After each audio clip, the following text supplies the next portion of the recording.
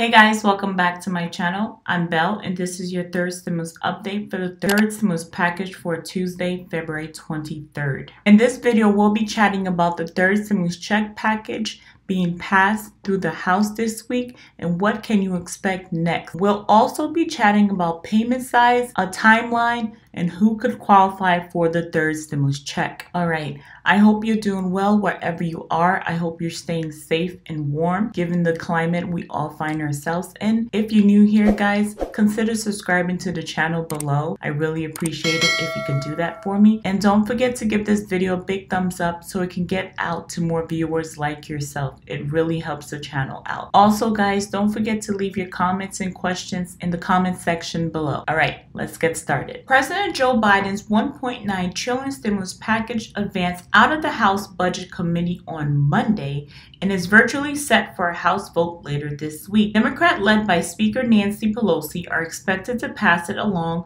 party lines Friday or Saturday. If passed by the House, the bill will proceed to the Senate, where some of the bill's biggest provisions, such as the $15 minimum wage, could be cut. Notwithstanding House GOP objections, the bill is widely expected to advance to the Senate after the House vote for it later this week. Then it's expected to face a new round of hurdles.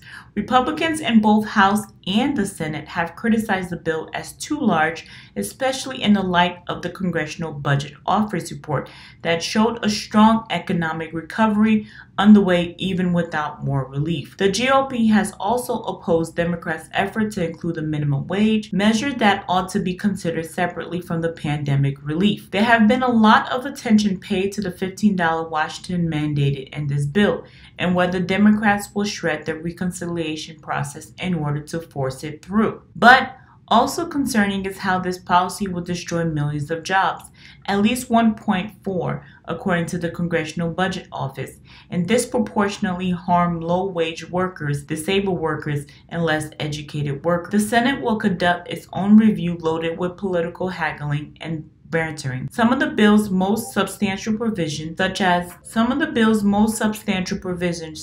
paid sick leave expansion and $15 minimum wage, could be edited out of the final legislation as Senate Democrats wade through the budget restriction. All eyes are on the Senate, a relatively obscure official who decide which bills qualify to pass the chamber via reconciliation with the simple majority. Their job is to determine whether Biden's relief bill, including the $15 minimum wage hike, meets the standards of the rule. What do you guys make of this? Let me know down below what you guys think. These are some of the details that you need to know right now, such as the payment size, the timeline, and who could qualify for the third stimulus check.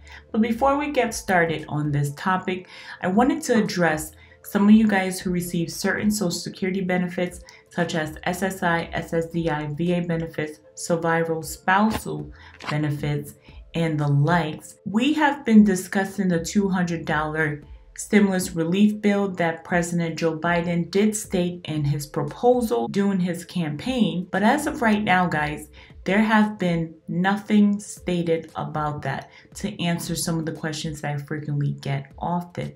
So I went over the bill. Many things are included in this third stimulus check, but it doesn't appear relief for those who are on Social Security benefits. The additional $200 that was promised is included. What I would advise for you guys to do right now, wherever state you stay at, please contact your local congressional leaders and let them know that $200 stimulus relief for those who receive Social Security benefits is necessary during these times that we all find ourselves in. Let me know if you have any more questions. I'll be more than happy to help. By the end of this week, the details of the third stimulus check should be smoothed out, giving us a better idea how much money you can receive. Currently, the House of Representatives is working on finalizing the payments details as part of President Joe Biden's $1.9 trillion stimulus package. The goal is to have this done by mid-March, so those who receive unemployment benefits do not have a break in their benefits. One of the questions that I get quite often is, how soon could Congress pass a third stimulus check? The plan is to have the COVID-19 stimulus bill clear the House of Representatives by the end of this month and then go on to the Senate before going to Biden for approval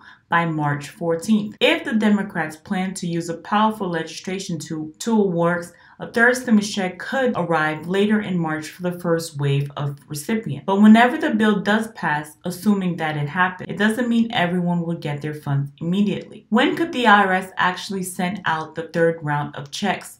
Would it have another deadline? The IRS and the Department of Treasury took just days to deliver the second stimulus checks, starting shortly after former President signing the December stimulus bill. They had no choice. The language of the bill provided only a 17-day window to send the checks. There were millions of direct deposit errors, and now anyone missing stimulus money will have to claim it as part of 2020 taxes. Yes, even those who otherwise do not file taxes will have to do that in order to get their second stimulus payment. It appears that the IRS would automatically send a third check to recipient as it done with the second stimulus payments, with taxpayers and non-filers alike claiming any missing money and a recovery rebate credit. What can I do to get my third stimulus check faster? Your stimulus check and taxes are tightly intertwined. There are some important things to know about how your taxes can affect whether you qualify for a third payment or not. Your 2020 adjusted gross income will be the determining factor if you get a third stimulus payment or not. If you file your taxes sooner, you can get a refund in addition to missing stimulus money. The faster you do. What else could still change with a third stimulus payment? Besides possibly setting a hard income cap to qualify,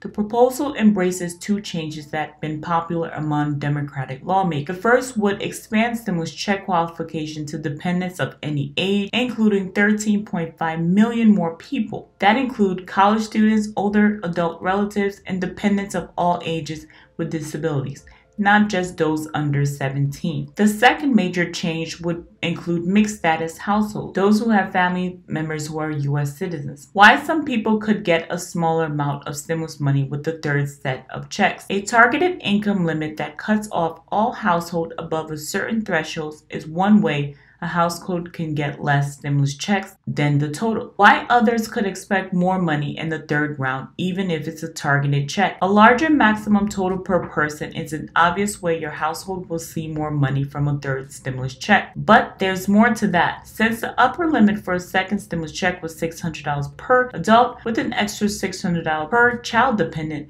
more people hit the upper income limit for receiving a second payment. A third stimulus check could make more groups of people eligible to receive more money. A change to circumstances might also mean you qualify for more money this time. Let me know down below if you have any additional questions that I did not answer in today's video. I'll be more than happy to answer it in the next video. If you haven't already, subscribe to the channel. I really appreciate it. And don't forget to give this video a big thumbs up for me to let YouTube know that you like what it is that I'm doing here. As always, guys, keep your hands clean and we'll talk soon.